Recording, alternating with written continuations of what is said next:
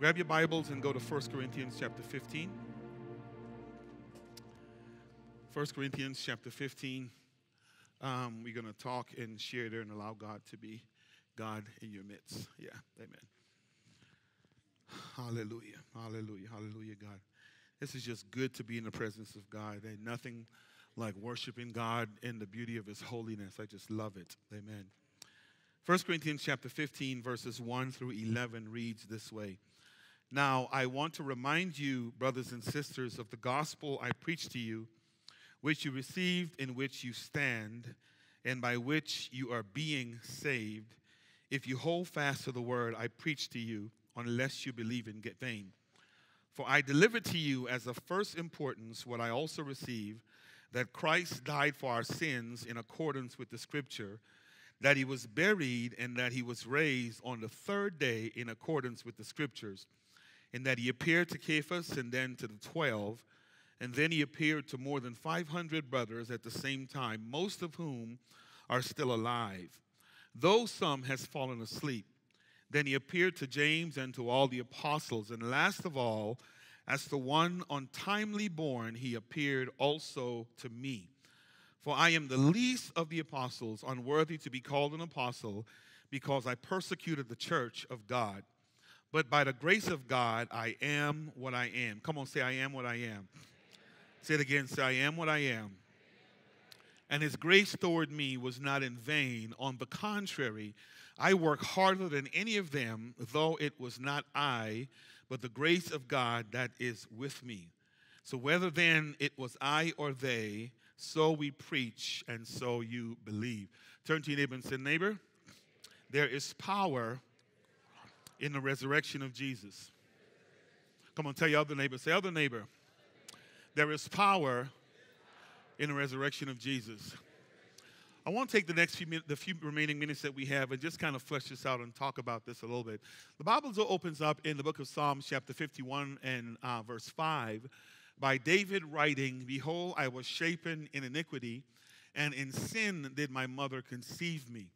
And what David means by that particular passage of Scripture is that when we first enter the earth, we are born into sin, and if we don't do something different, the sinful state becomes our default state. Does that make sense?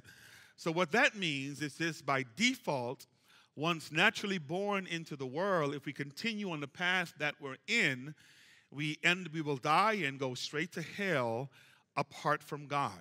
Sad commentary, but that's the truth of what Scripture teaches, and that's the truth of what it is. The problem with that is we are born into the world, and until or unless we encounter Christ, we mistakenly believe that the life we're living is God's preordained purpose and destiny for us. So what happens is we go around living life, doing things the way we do it, the way we know how, and we just do us. And so we make mistakes, we blow it, we do all that stuff, and a lot of us fool ourselves into thinking that's the natural way to do stuff. Come on, you ever heard people say, I've been born that way? Come on, y'all heard that. We heard that. We've all heard those things. And this truth is illustrated, and let me back up. And a change needs to take place for us to become who God really wants us to be. This truth is illustrated in John chapter 3 in the story of Nicodemus. And most of you know Nicodemus. Nicodemus was this religious ruler who came to Jesus by night because he was born, and by default he was doing what Nicodemus does, which was collecting tax, robbing people, taking advantage of people.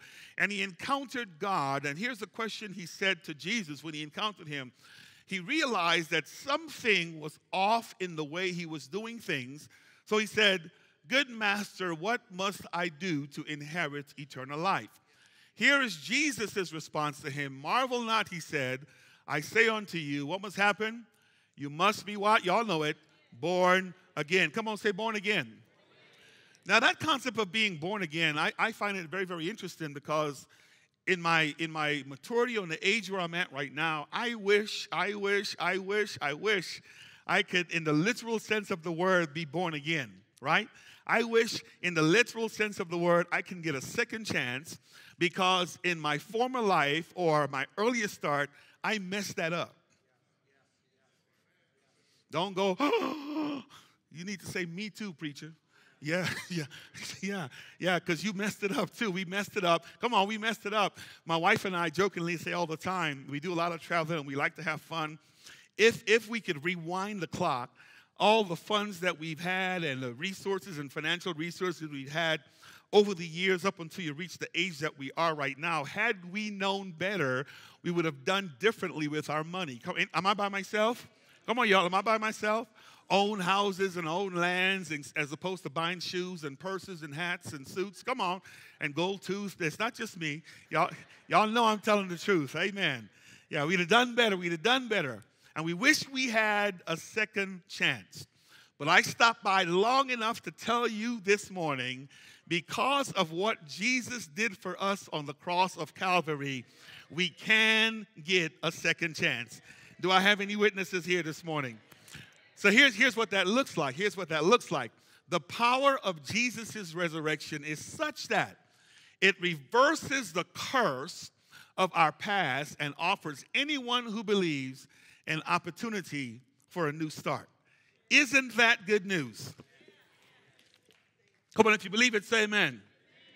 That's good news, that the power of Jesus' resurrection is such that, I like that, it's such that it reverses the curse of our past and offers anyone who believes an opportunity for a fresh start. So with that, I want to look at this text that's in front of us and find out a little more of what Paul was talking about when he talked about the power of the resurrection. What was going on that we need to realize that gives Christians or the believers in Christ the advantage today and why we celebrate what we do. When you look at this book of Corinthians that's in front of us, just to back up a little bit by way of context, Paul is providing or laying down what I'm going to refer to as house rules, or equipping the believers in Christ in how to continue their life and to live their life. In chapter 11, he talks about what it's like to have the Lord's Supper, how to bring order in that. In chapter 12, he talks about the spiritual gifts, right? And the importance of everyone using their gift within the context of the body. In chapter 13, he talks about using those gifts. Absent love creates chaos. But if we can learn to love as the most predominant gift, the church would be better off. Chapter 14, he talks about the gift of prophecy, right, and how prophecy ought to be conducted. And he talks about orderly worship in that same 14th chapter of the book of 1 Corinthians. And then in chapter 15, he talks about the resurrection of Christ and the resurrection of the believer. And the reason that's important, because I'm led to believe if Paul were preaching that message, it was probably a resurrection Sunday, and God just led him down that path. And he opens up in the first 11 verses by talking about how Jesus rose from the dead and the importance of that. And then he segues down in the remainder of the chapter that says, just like Jesus was raised from the dead, you and I, or the believers in Christ, we too, like Christ, will be raised from the dead, and let me add, with a resurrected body. Come on, isn't that good news? That we too will be raised from the dead. So as we look at this text, as we look at what Paul was saying, there's three paramount things that I want you to take away from the message as we talk about the power of the gospel this morning. And the first one being that it's very important for us to understand that the heart of the gospel, the heart of this gospel that we preach. When you heard the word gospel, what's that all about? It's the message of the resurrection of Jesus Christ from the dead. I cannot overstate that point enough. It's the message of the resurrection of Jesus Christ from the dead. And I want to pick up in the middle of the passage, but to get there, let me read the first couple of verses. Verses 1 and 2, he says, now, I would like to remind you, brothers and sisters, of the gospel I preached to you, which you receive and in which you stand, and by which he has this interesting phrase, you are being saved if you hold fast to the word I preached to you, unless you believe in vain. Now look at verse 3. Here's what Paul says as it talks about what the gospel means. For I delivered you of first importance what I would have you receive, that Christ died for your sins in according with the scripture. Come on, say, Christ died for me. Then he says, secondly, he was buried, and third, he was raised on the third day in according with the scriptures. And he goes on in verses 5 through 7 to lay out for us eyewitnesses to the fact that Christ died. Now, before we talk briefly about this whole issue of what does it mean for him to die, what does it mean for him to be buried, and what does it mean for him to be raised, it's important that we understand what the definition of the gospel message is. And this will help us shape this morning because this excites me. Here's a quick definition, a technical definition. The gospel message is that by grace, God has acted decisively to save all humans, Jews and Gentiles, through Jesus Christ alone, apart from the law and human performance. Now, listen. That phrase, human performance, plays a critical role because what it tells me is that I don't have to go to that cross of Calvary to die because Jesus did it for me. Come on, y'all. It also means there is no work that I can perform to save myself. Oh, come on, y'all. Come on. That Jesus paid it all and that he did it all for me. And he didn't only do it for me, but he did it for the entire world, which we see in the 3rd chapter, 16th verse of John. So here is how you might have heard the gospel to be defined, right? The truth of the message of the death, the burial, and the resurrection of Jesus Christ. Let me say it again. The definition you might know of the gospel is the truth of the death, the burial, and the resurrection of our Lord and Savior Jesus Christ. Come on, y'all say it after me. Say the truth of the death, the burial, and the resurrection of our Lord Jesus Christ. Now, I want you to, when you leave here, say you've heard this here, and you might have heard it other places. No other denomination or religion has a gospel to present because there's not a truth about a death, a burial, and a resurrection of their Savior. Oh, y'all look like deer in headlights. The reason we're excited tonight is the gospel is the truth of the death, the burial, and the resurrection of our Lord and Savior, Jesus Christ. Listen to what the text says, right? He says, for I delivered to you, he says, first of all, of first importance, this is very important, what I also received, and he says that Christ died, and he added the phrase, for our sins according to Scripture. And I said this morning, I'm going to say it again right now. I wish you all were here and this place was packed out today like it was on Wednesday night, because we had some men and women, our pastoral staff preach, and man, they brought a word. And one of the points that was laid out, Pastor Vernon said this, is that don't fool yourself into thinking that someone killed Jesus. Oh, y'all, yeah. Turn to your neighbor and say, neighbor, didn't nobody kill him? Yeah, Vernon puts it this way. I'm going to steal this because it's so good stuff. He says, if you go ask the Roman soldiers and you try to find out who killed him, he said, you'll end up with a cold case. Come on, y'all. Isn't that some good stuff? That's good stuff. So don't fool yourself into thinking that nobody killed him. The reason that's important is because when the time comes for me to die, my death is not going to be on your behalf. I love you, but there's nothing I could do in my death to save you. Are you hearing me? I love my family, but there's nothing I can do in my death to save my family. When I die, I'm either going to be old or I'm going to be sick or something catastrophic may have happened that have ended me. And here's what you're going to say, oh, he was a good guy. That's assuming you're my friend. You kind of get where I'm going. You get where I'm going, right? But here's what you need to know. The purpose of Jesus' death, the Bible says he died for our sins, and the fact that the text says it's according to Scripture means that it was woven throughout the pages of Scripture, the prophecy that God was going to send his Son to die in our place.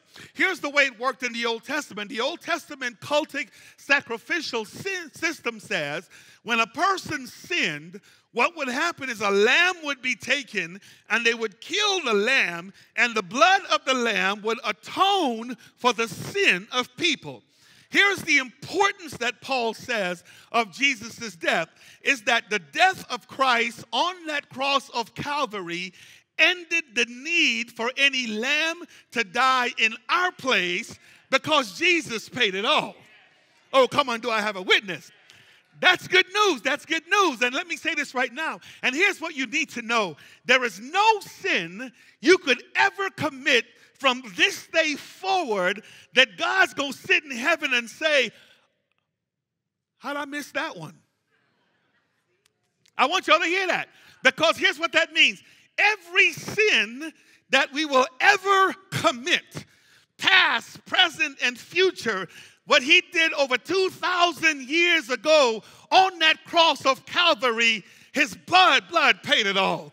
The hymnist put it this way, Jesus paid it all, he said. All to him I owe.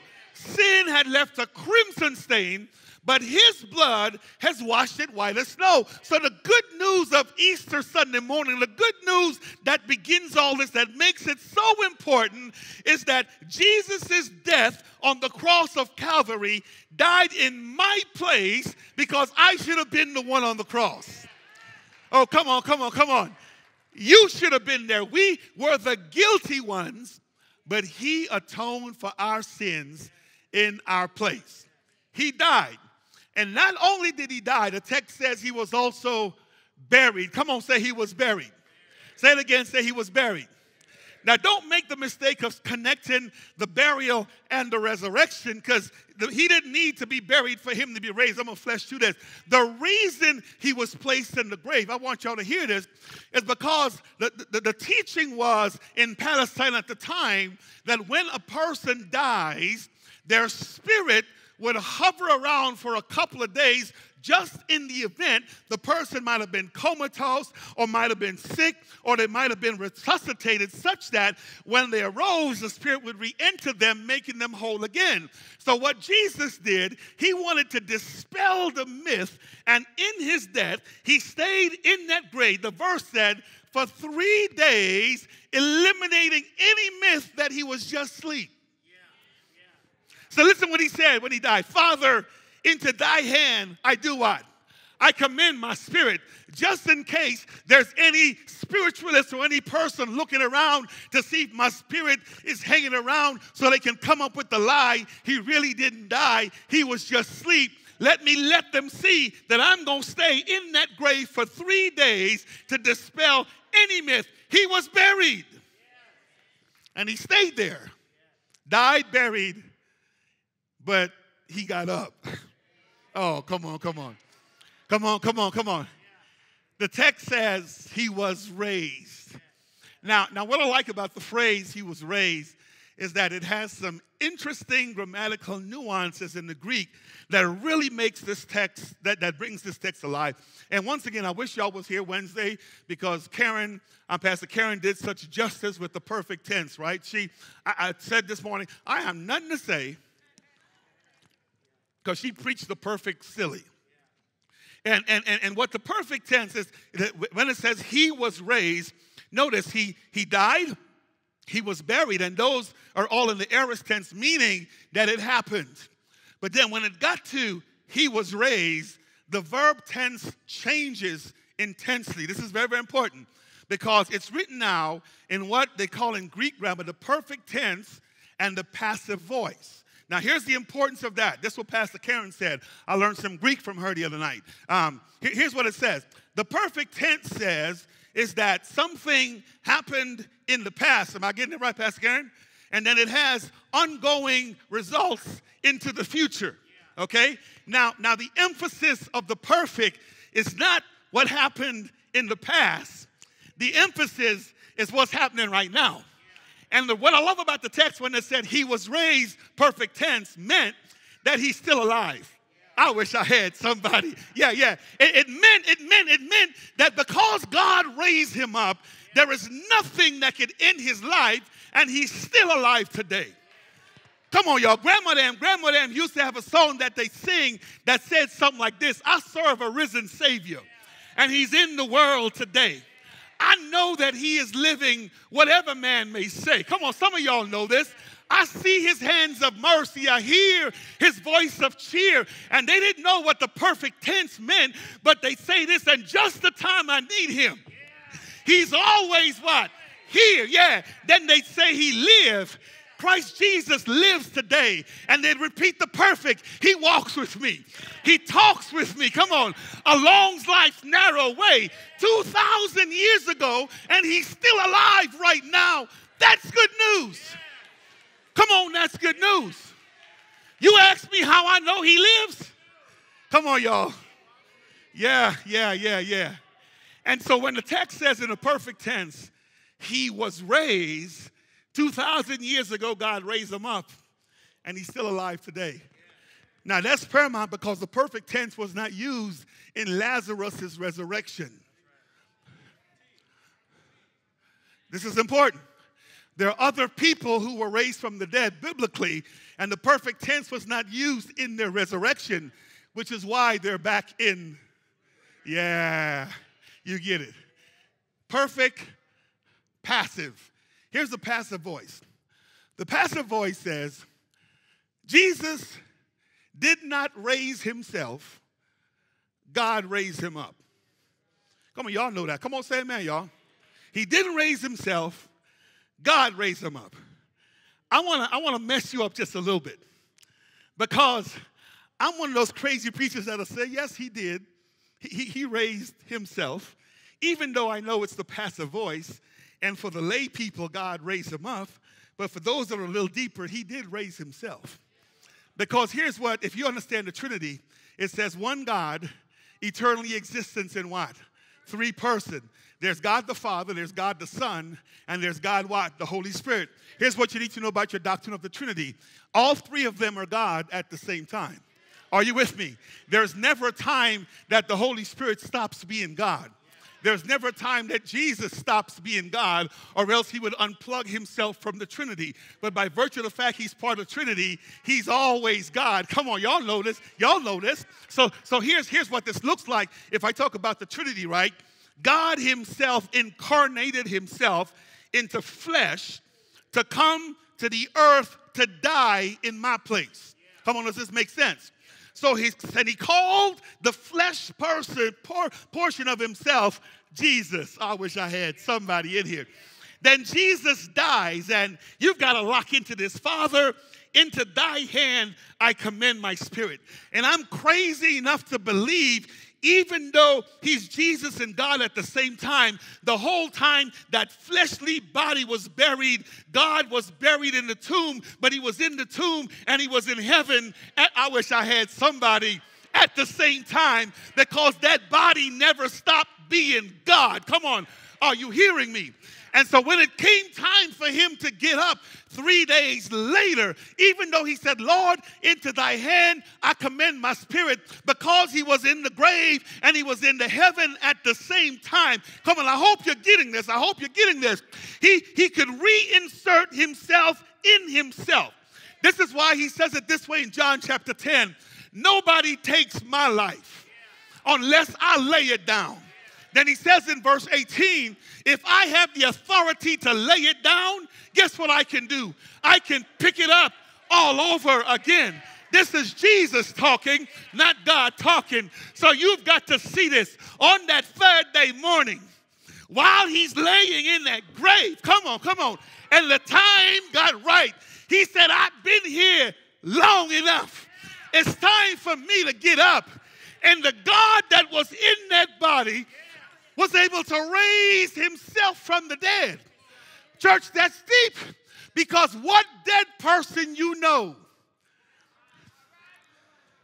can raise themselves? In case you're missing this, the reason Mr. Buddha is still in the grave is because he was man like Jesus. And like Jesus, he died. But the problem was, unlike Jesus, he was not God, so he's still in the grave. Oh, y'all not hearing me? The reason Elijah Muhammad is still in the grave for my Muslim friends, because he was man like Jesus. And like Jesus, he died. But unlike Jesus, he was not God, so he couldn't raise himself. The reason Joseph Smith is still in the grave, that's my Mormon friend, because he was man like Jesus. And like Jesus, he died and was in the grave. But unlike Jesus, he was not God, so he couldn't raise himself. Come on now.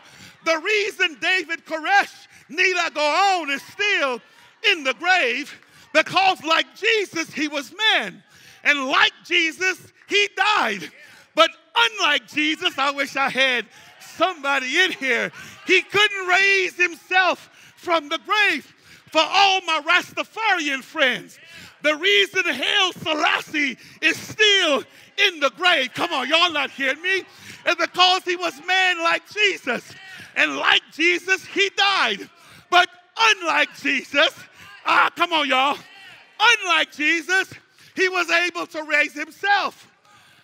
But my God, my Jesus, my Lord, my Savior, Grandma would say, my lily of the valley, my bright and morning star, my bread when I'm hungry, my water when I'm thirsty, my way maker. Come on. He died. And because he was God, when the time got right, he got up from that grave with all power in his hand, and the grave could not keep him in. When I tell you I serve a risen Savior, don't tell me the God that I serve is dead. Talk about your own God, but leave my God alone. Your God might not walk with you. He might not talk with you. But my God, are you hearing me this morning?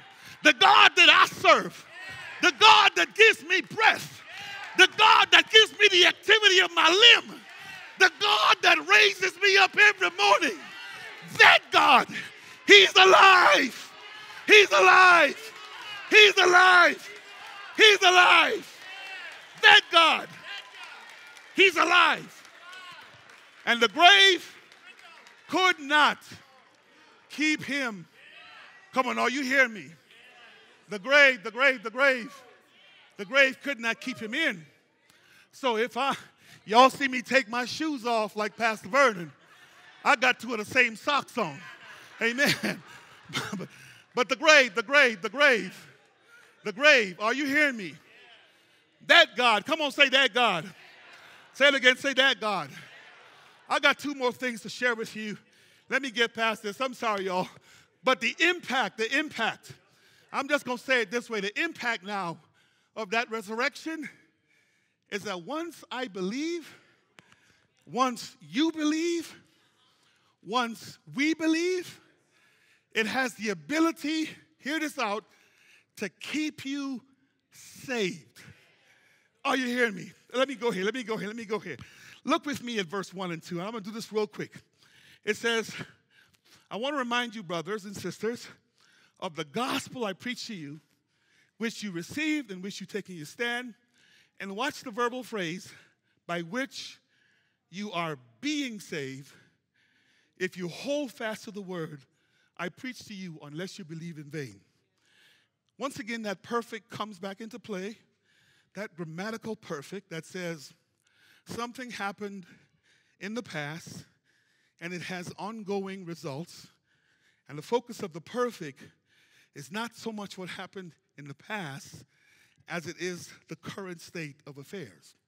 So when it says you're being saved, and the text says it can keep everyone saved, it doesn't mean that you're not saved yet. It's talking about the sanctification process. Let me tell you what that means. You gave your heart to God, and you got saved. Hear this out. And what it's saying, the same God that keeps Jesus alive is the same God that keeps you saved. Oh my gosh, I wish I had. Y'all, that's a shout right there. That's a shout right there. Because here's what'll happen. Right now, you'll mess up. Right now, you'll sin. Right now, you'll blow it. And here's what the enemy will do. He will come into your ear and he will whisper and say to you, see, you can't possibly be saved because look at what you're doing. I wish I had somebody in here. Here's when I define the gospel. Salvation comes outside of performance. Because what you're doing right now, 2,000 years ago, it was already covered by the blood. I wish I had somebody in here. Yeah. So the enemy is defeated because the gospel has the power to keep us saved as long as we keep our eyes on Jesus. Turn to your neighbor and say, neighbor, we going to make it in. Yeah, come on, tell the other neighbor. Say, other neighbor, we're going to make it in. Because the gospel has the power to keep you. I want y'all to hear me. The focus is the resurrection. That's the core. That's the heart. That's the driving part. And the second thing, more importantly, is the impact that it has once we believe the gospel. So here's what Paul says to Corinth. I want to remind you of the gospel you received. Of first important, Christ died. He was buried and he was raised. And he backs up to verse 1 and 2 and say, listen, that same resurrection power is able to keep you. So here's what happens when the enemy comes to you and makes you feel unsaved. Get thee behind me. Oh, I wish I had somebody. Get thee behind me. Get thee behind me. Third thing, then I move on. Third thing. Here's the third thing real quick. Now the power of this resurrection is its transformative power to give anyone who believes a new start. That's good news. Come on, y'all. Come on, y'all. That's good news. Lewis, we're thanking God for a new start, right? Fresh start. So here's what Paul says. Watch this. Look, jump all the way down to verse 8. He says, last of all, after he got through the list of people who saw Christ, he appeared to me, untimely born, my translation says. Some of your Bible says abnormally born. Or some of your translations might say born before time, okay? He appeared to me, and watch what he says in verse 9, for I am the least of the apostles, unworthy to be called an apostle. And watch why. Because I persecuted the church of God, but by the grace of God, I am what I am, and his grace toward me was not in vain. On the contrary, I worked harder than any of them, though it was not I, but the grace of God that was in me, whether then it was I or they. So we preach and so we believe. Come on, say abnormal. Say untimely. It's an interesting Greek word. Ekthroma is the root, and here's how the word is used in biblical context, specifically in the Old Testament. Right? When you see that word in the Septuagint, this is the Greek Old Testament. Ekthroma. Here's what it means: that a woman had a miscarriage, so the baby was untimely born. Or abnormally born. Make sense? Or she had an abortion, she aborted the process, so the baby was abnormally born. Or the baby was premature, so the baby was abnormally born. Does that make sense? Interesting when you read the text, here's what Paul says about himself. I was abnormally born. And when you read that text, the Greek word ekthroma, a lot of scholars look at that and they say the reason Paul used the phrase abnormally born is because he's making reference to the fact that unlike Peter, James, John, Andrew, Bartholomew, Thaddeus, and Thomas and those guys who had a chance to walk with Jesus, I did not get that benefit, so I was born after Jesus was ascended. And some theologians said, or scholars say, that's what Paul is referring to. I differ with those guys, and I take the position of some scholars who say that when Paul uses the term abnormally born, he is making reference to what he was before he came to Christ. Let me tell you what I mean by that. In other words, Psalms 51 and 5, I was shapen in iniquity, and in sin did my mother conceive me. So here's what that means. My birth was premature, and because I really didn't know who I was, I went about doing some things I should not have been done. Come on, does this make sense? So my abnormality is my life before Christ outside of God. So here I am going about persecuting the church. Look at the text. I don't deserve to be an apostle because pre-Christ, I persecuted the church. I killed Christians. I did all this stuff. You had a premature and untimely, a miscarriage, an aborted fetus that ended up living, and it was living out of purpose and destiny. And it was not until I met Christ, watch this, that I was born again. I wish I had somebody.